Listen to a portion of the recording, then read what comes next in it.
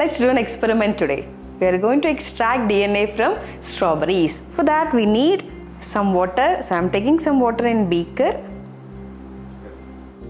Next we are adding some salt to this water. So next we are adding detergent solution or soap solution to it. Then we want to mix it well. Okay, the salt as well as the dishwash liquid, it should mix it well, and we can keep it aside.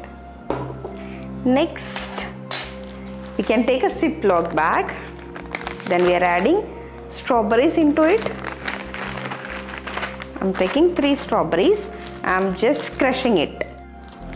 So next we are adding the prepared solution to this.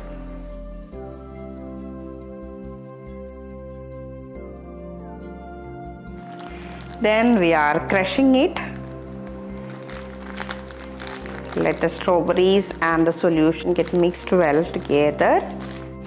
Then using a strainer we are straining it. Okay, this is solution. Then we are taking the complete extract from the strawberries. Next we are taking this solution, we are adding to this glass. Next comes the most repeated question in the previous years, that is chilled ethanol. Okay, so what is the use of chilled ethanol here? Yeah, it is mentioned in NCERT, right? Okay, so this is used for the precipitation of DNA. So we added chilled ethanol to it. So can you see it is getting precipitated? The DNA, it is getting precipitated inside this glass. So after that what we are going to do is, what is the method to take this DNA out from this glass? That is also mentioned here, that is by spooling. Okay.